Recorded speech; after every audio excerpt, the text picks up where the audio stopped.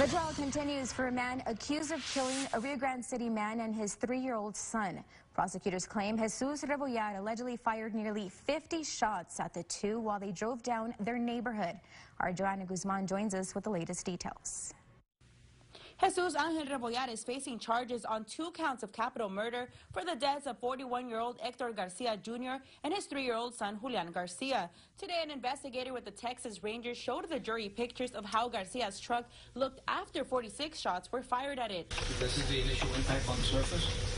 The investigator showed the jury most of the gunshots went through the driver's side of the truck, the back seat, and the rear windshield. According to a deputy with the Stark County Sheriff's Office, Garcia was shot 36 times, and his 3-year-old son, who was in the back seat, was shot 6 times. Last week, investigators stated the case remains under investigation as witnesses claim there were several men in the shooter's truck.